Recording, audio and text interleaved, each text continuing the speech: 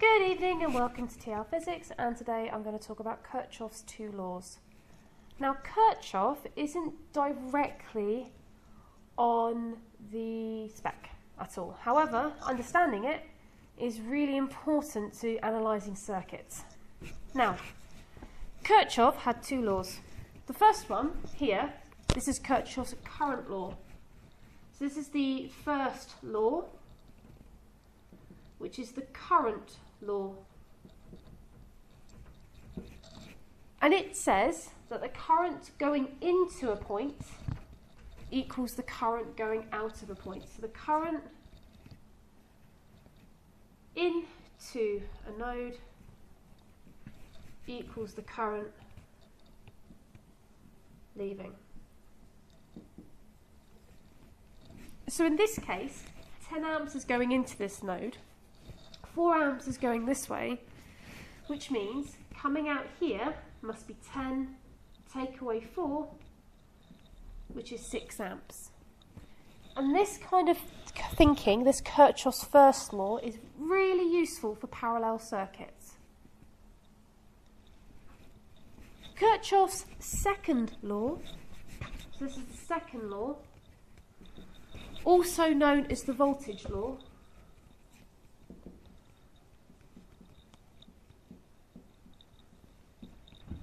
states in one loop, or in one loop, one flow of electrons going from the positive terminal to the negative terminal. So in one loop, potential difference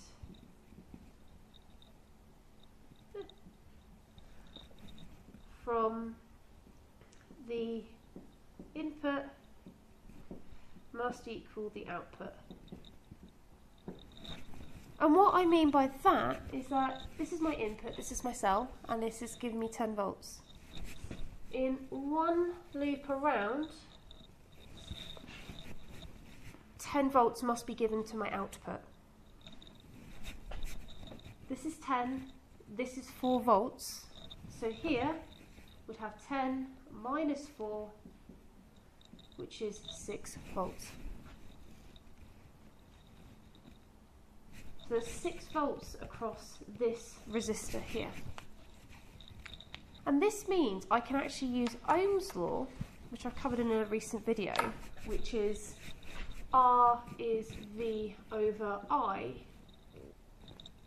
or V equals I, R, as it's more commonly people talk about, but this one is Ohm's law up here. This is just a rearrangement of it.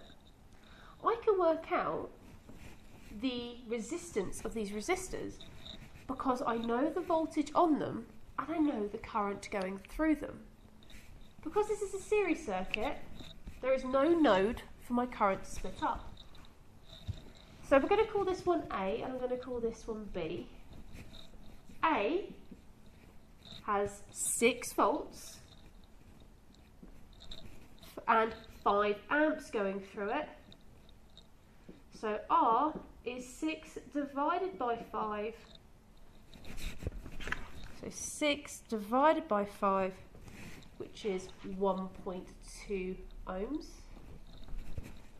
And B is 4 equals 5 times the resistance. So 4 divided by 5 equals the resistance, which is 0.8 ohms. So what I've used here is Kirchoff's voltage law to find the voltage on each of the resistors. And then I found out the individual resistance of the resistors. An important thing to note, and it's a mistake that's commonly come up, is that students feel that each one of these should get the same voltage. They don't. Kirchoff's voltage law states as the electron goes round, or as the charged particle goes round, it must come back to the cell with no potential left. So it must have lost its potential on its loop. So here it loses 6 volts worth of potential. and here it will lose 4 volts worth of potential, meaning it comes back to the cell with 0 potential. And that is Kirchoffs' 2 laws.